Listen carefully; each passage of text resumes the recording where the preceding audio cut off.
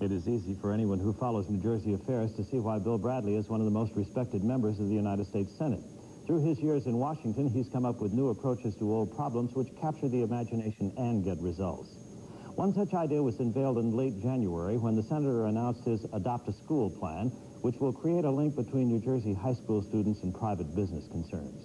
No one can doubt that it will benefit the students, and the businessmen who are involved at this early stage say that it will help them too. Under the plan, a local business establishes a relationship with a high school so juniors and seniors can see how their major subjects are used in the real world. The first adoption involves 70 math and science students at the John F. Kennedy High School in Patterson and a division of the Singer Company, which has offices and manufacturing plants in the area. In the coming months, the students will go on field trips to Singer's Technology Center, and representatives of the company will lecture in the classrooms.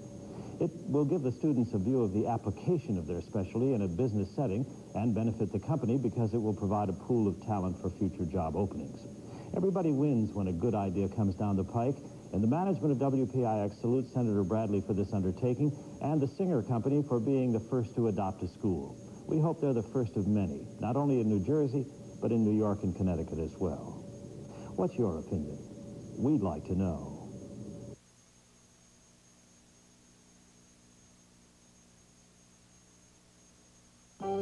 Eleven's Alive with the 11 Alive Film Festival next.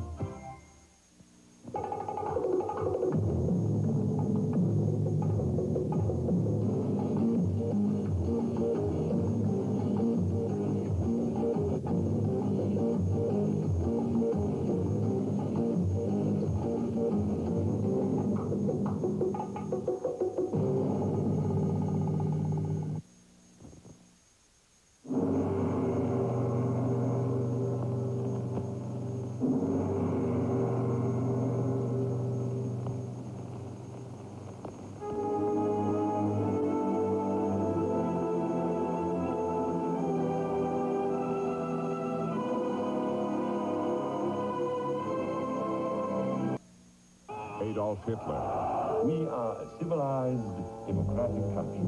One man whose passion for power knew no bounds. Remember, honor comes first. Seduced an entire generation.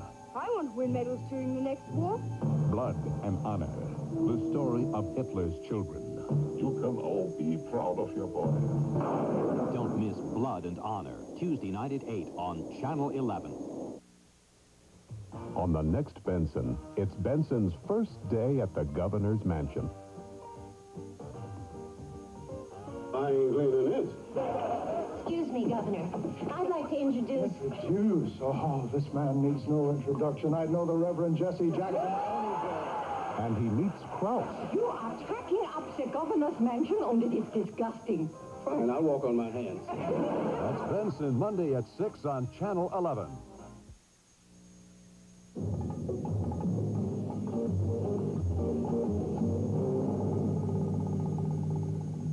If you can't wait for Saturday's parade, start celebrating St. Patrick's Day Friday night with John Wayne as the Quiet Man. Woman in the house, I have brought the brother home to supper. When he returns to Ireland, the former boxing champ is forced back into the ring. Father, shouldn't we put a stop to it now?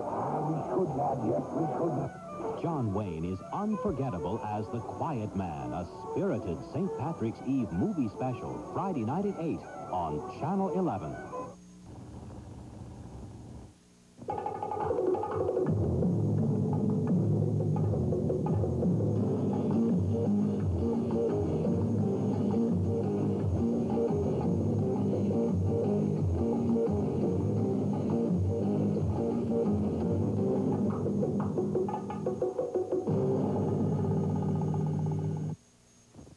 Eleven's Alive with Biography.